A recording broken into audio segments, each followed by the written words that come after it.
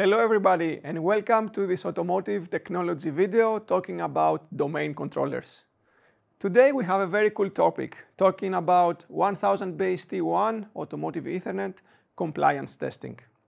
For this reason I have invited my colleague Rohde, who is our application engineer expert for oscilloscopes.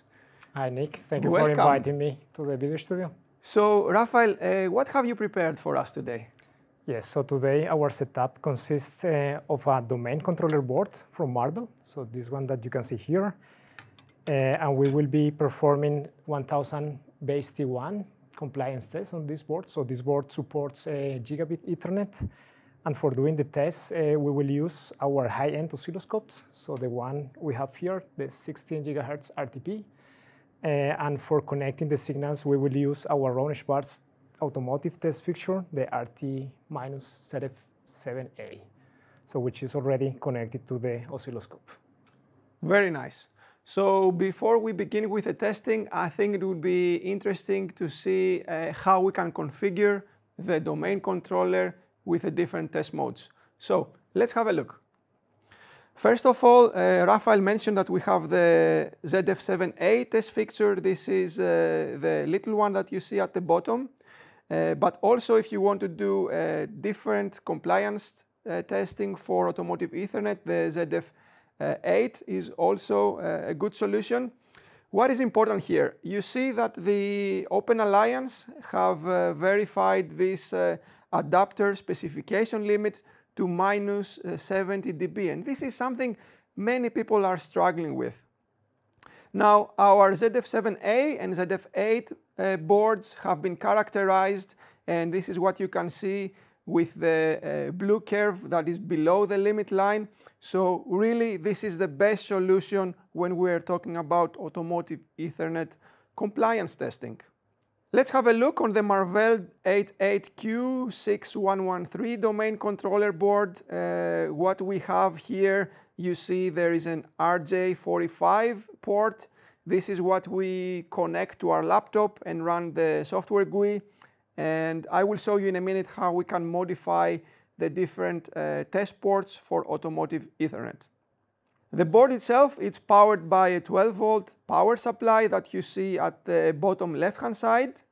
And for today's case, we will use port number 5 and port number 6 that are located at the right-hand side of this board, and these are MateNet connectors. So when we are running the GUI for this domain controller, we are going to the PHY or SERDERS access. And for this test, we will use test mode 5. So here you can set your bit 15 and 13, and we will also use the test mode 6, and here we will set bit 15 and 14 on the test port 6.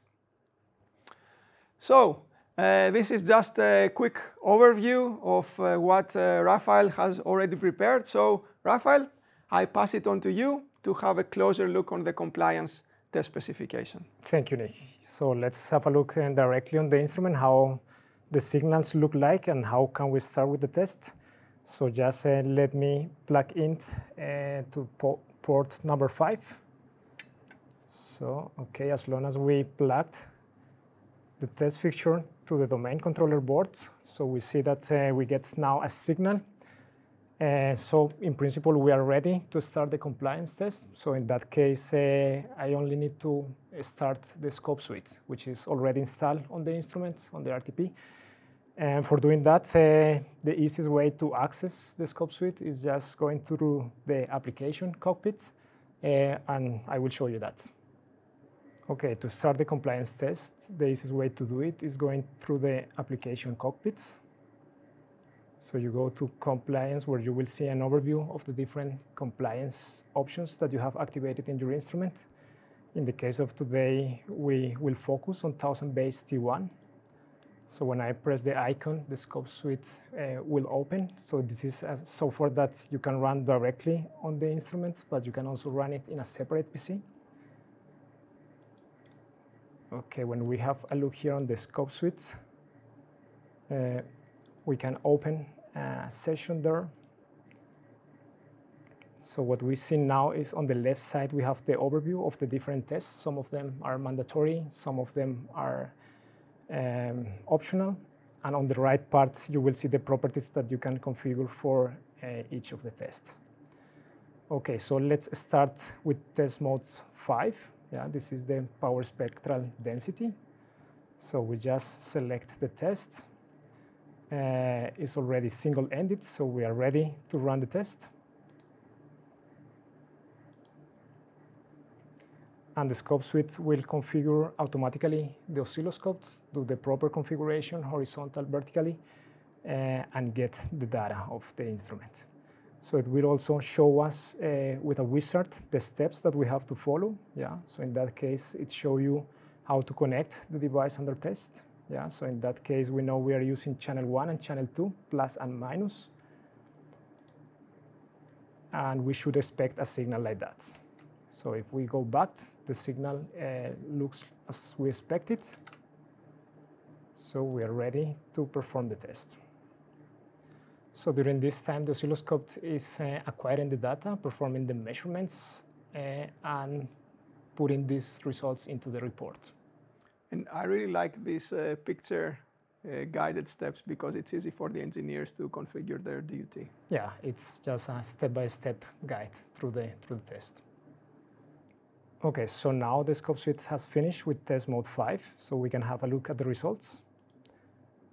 And what we can see here is that 3 test modes are grouped together since all of them use test mode 5.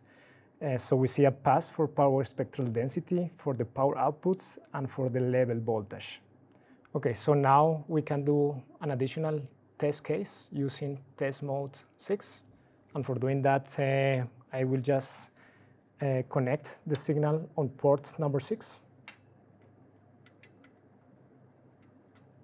Okay, so now we are ready to perform again the test for test mode 6. Let's have a look. Okay, so for test mode 6, the properties are already configured, so we just need to run the test. So again, the wizard will show up, showing me the steps that I need to configure for my DUT. And then it will show me the signal that he's expecting. So pretty good match of the signal. So we are ready to run the test. Okay, and again, during this time, the oscilloscope will gather the data, the information from the oscilloscope, and also get the measurement results from the scope application. Yeah, and I'm really looking forward to see the test report, how it looks like. Okay. Yeah, so now we have finished as well. And just by pressing show report, we are able to see the results of those measurements. And then we are able to look at all the results. So now we have the results here. We have an overview of the test that we have run. Yeah. So here you see if we pass or fail those tests. And if we scroll down, then we will see the details of each test. So it means we will get the properties and the measurement values, as well as a screenshot from the instrument. Great.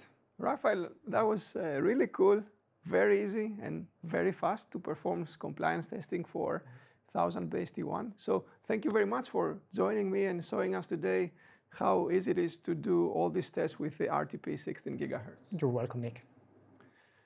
So if you are interested to know more, please make sure that you visit our domain controller solution page. Stay safe and healthy, and I will see you next time. Goodbye.